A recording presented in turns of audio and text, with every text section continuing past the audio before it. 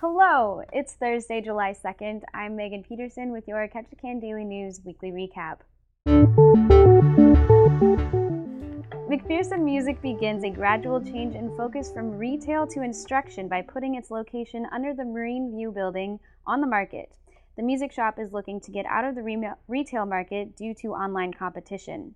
However, owners Roy and Tina McPherson say they are in no hurry to leave the building and eventually want to focus the business on lessons and band programs, which account for about 60% of the store's current business. A Ketchikan family has filed a presumptive death petition for a local man who has been missing for the past 6 months.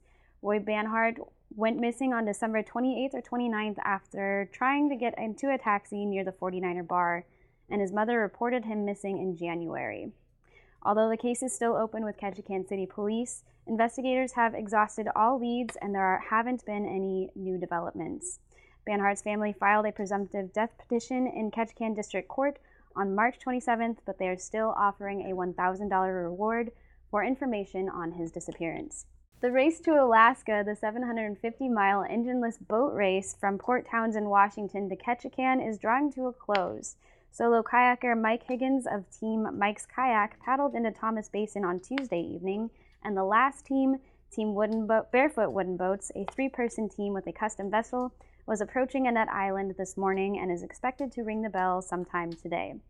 Team Barefoot Wooden Boats will be the 15th and final team to cross the finish line in Ketchikan. 40 teams started the race to Ketchikan on June 4th.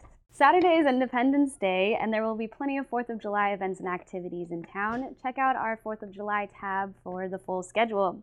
The KDN office and newsroom will be closed Friday for the holiday weekend. The weekend edition will be published on Friday, and there will be no paper on Saturday, but our regular schedule will begin again on Monday.